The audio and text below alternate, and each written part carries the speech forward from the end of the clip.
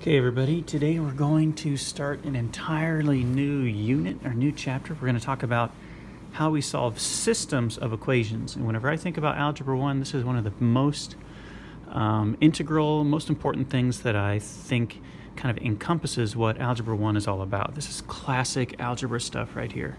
And so if you would have been a part of the advanced class last year and you would have made it all the way through the year, this is something you probably would have talked about. This is something that the regular math class has to do, but they've actually already had it in their book, so we're going to be a little bit behind them. But this is solving systems of equations, and the very first lesson is about substitution. So there are lots of ways to solve systems of equations. I can think of like 3 different ways. Substitution is just one method, and that's the one we're going to focus on today. So before we get going, what is a system of equations? A system of equations is just a group of equations that all have the same variables, so like x's and y's. If there's 2 equations, that means there's 2 variables, right? It would be impossible to solve this if we only had 1 equation. If there's 2 variables, you need to have 2 equations in order to solve it. Eventually at the high school, you might have some that have 3 variables. And if they did ever give you 3 different variables, you would need 3 equations to solve it. But that's not going to happen in this class. All we'll have in this class is 2 equations for 2 variables. It'll usually be x and y. It doesn't have to be x and y. It can be anything. If it was like a real-life scenario, you might have different letters for your variables. But if it's just a regular problem, it'll be x's and y's. Okay, and then what is a solution? The solution is the magic combination of x's and y's that will make both equations true. Right? I can find a number for x and a number for y that if I plug it into both equations, both of these will equal what it says they're going to equal. The top one will equal 11, the second one would equal -7. Now, just because I made this up myself and I already know the answer, I'm just going to tell you what the answer to this one is. The answer to this one is x equals 3 and y equals 4, or the better way to write it is like this, 3, 4. And I'll just show you why that works. If you put 3 in the spot of x, and if you put 4 in the spot of y, the top equation will equal 11. Let me go ahead and do that. 3 plus, okay, y is 4. 2 times 4 equals 11, right? 3 plus 2 times 4 is 8. 8 plus 3 is 11. So the top equation works. It equals 11. And then if I put 3 in for x and 4 in for y into this bottom equation, the x is 3. So this is 3 times 3 minus, and then the y is 4. 4 times 4, this should equal -7. 9 minus 4 times 4 is 16. 9 minus 16 is -7. And so it's a magic combination of x and y coordinates that if you plug it in into the spot of the variable that it belongs to, it will make both equations true.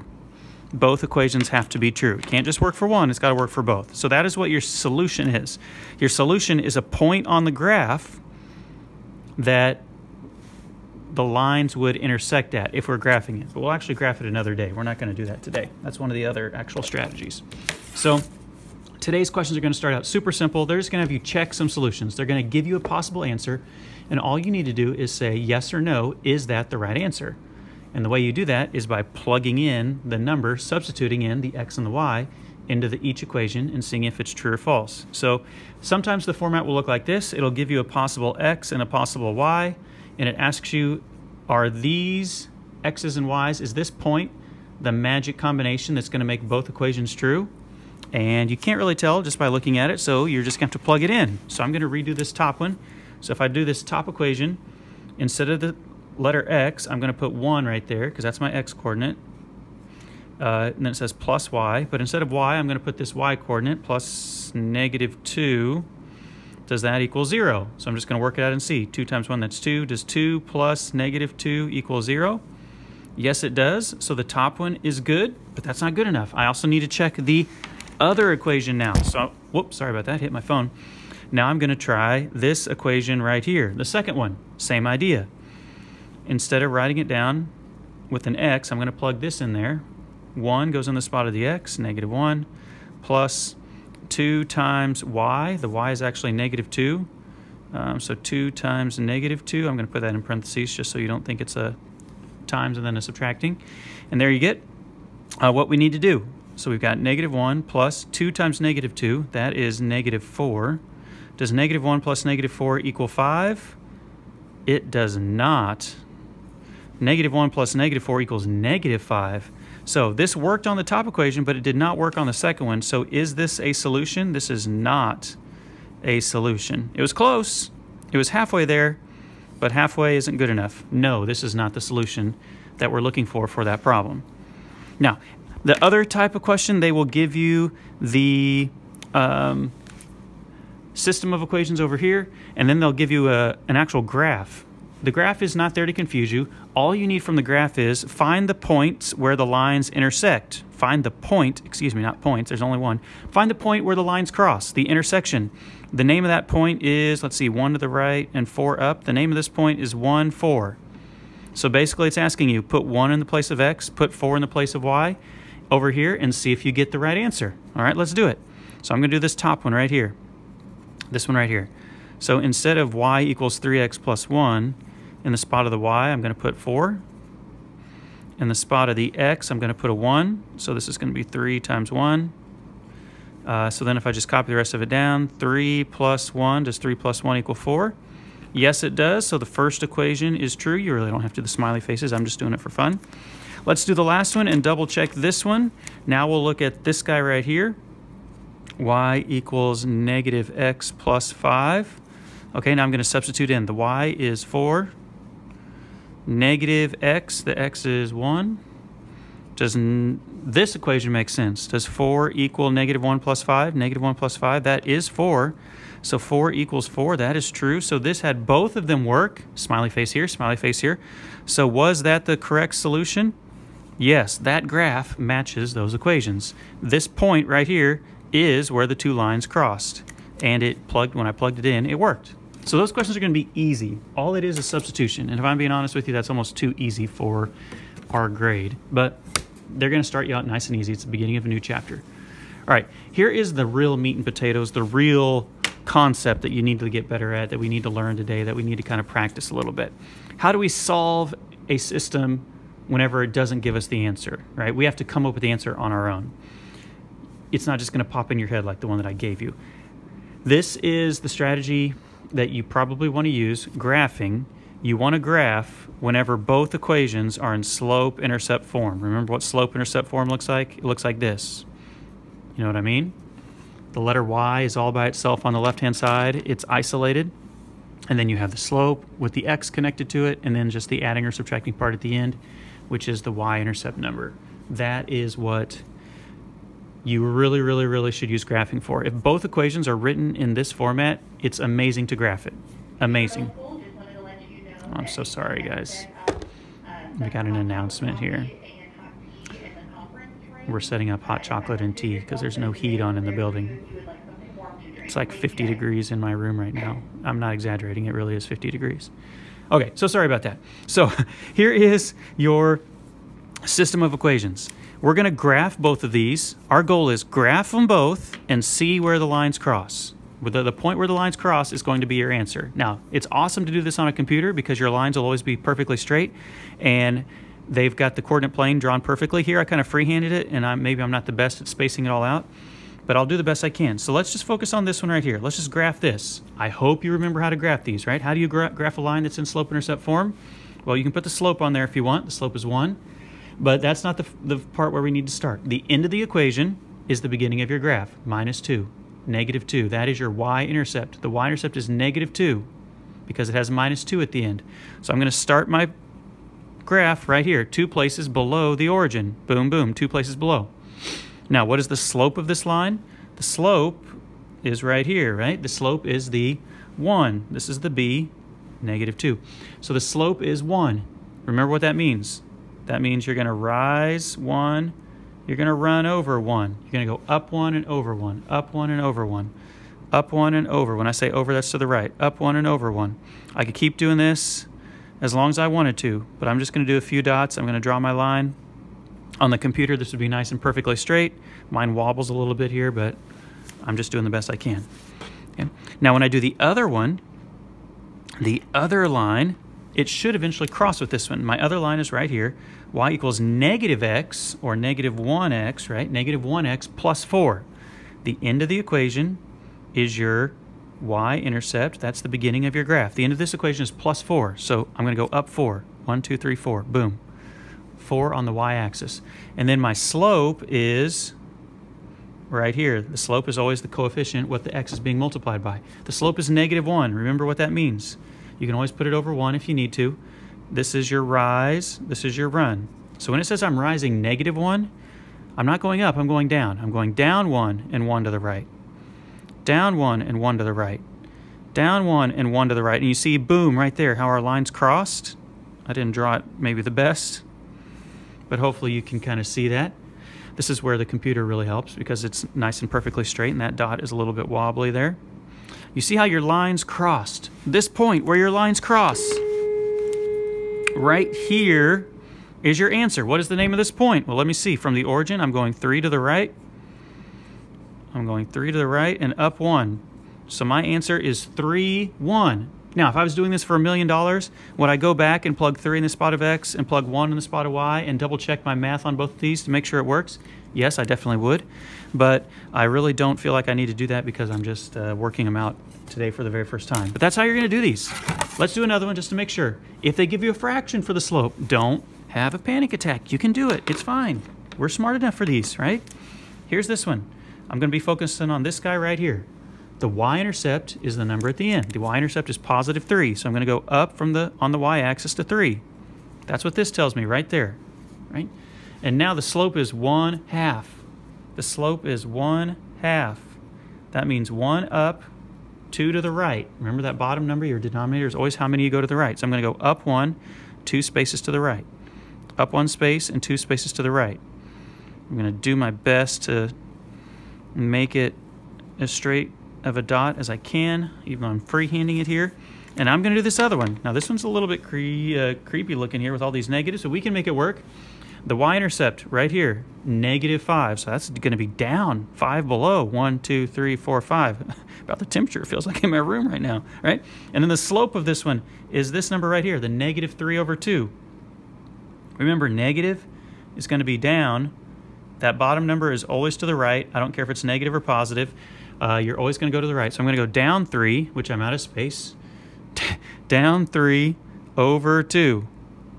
Okay, since I am freehanding it, you can go backwards. You can do everything backwards. Instead of going down and to the right, I could go up and to the left, and it'll still work. Let me actually try that. I'm going to go up 3, 1, 2, 3, over 2.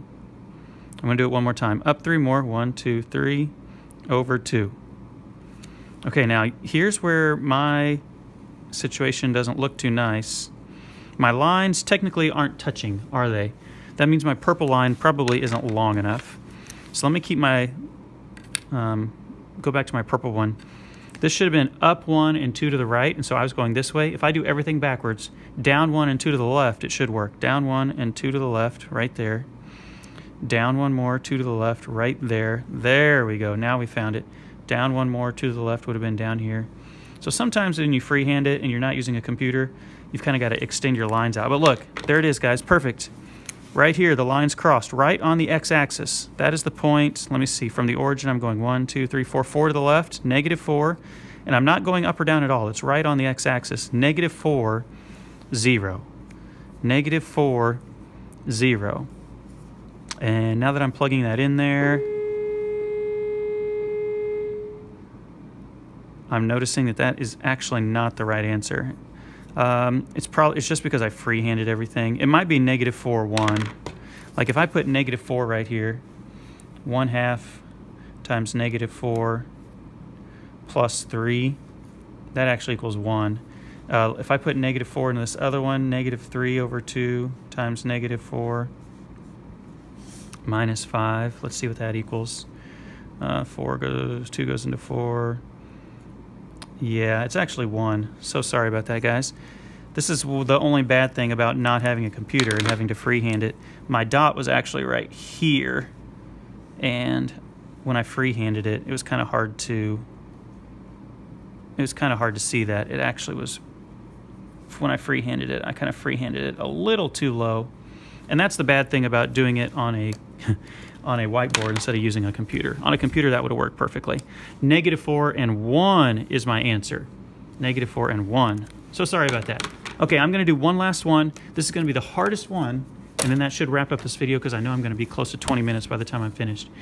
What do you do if they're not in slope-intercept form? Look at these equations. Is the letter y isolated all by itself? Nope, not on either one. And this is miserable.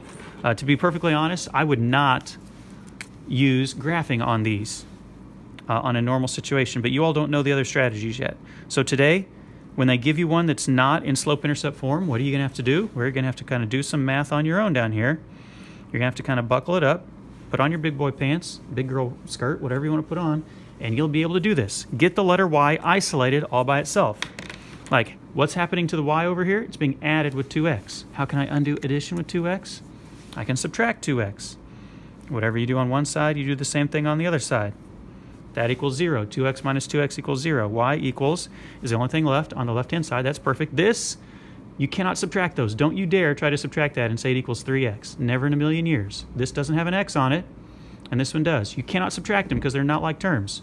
I'm actually going to put the x first. Remember how the x usually comes at the beginning, mx plus b. The 5 is a positive 5, so I'm going to put plus.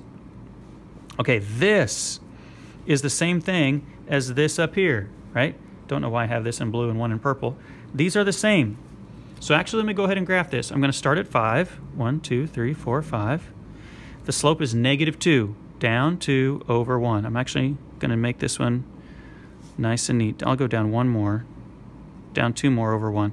Okay, so I did 4 dots to the best of my ability. Hopefully that line is going to match up with my other one. Now I'm going to do this other one. Let's do this one in red, right here. You've got to kind of use your own little skills. We did this way back at the beginning of the year. This one's going to be a little bit more disgusting.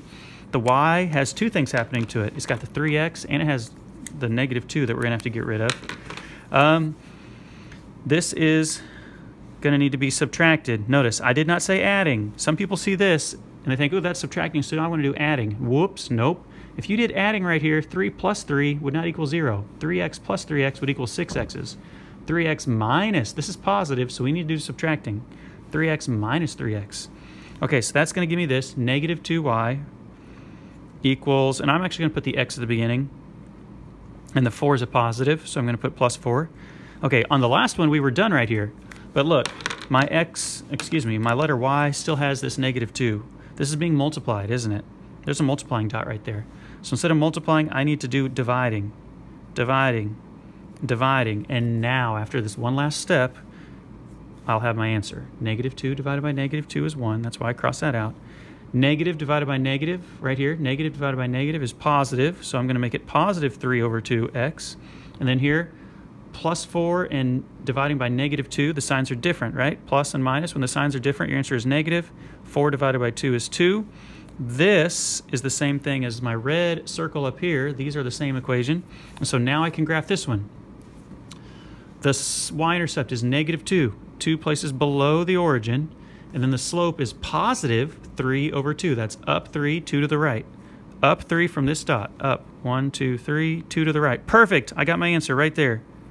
I don't even need to make any more dots. This is my answer, and that point is the point that I need. 2 to the right, 1 up. The point is 2, 1, and that is my answer.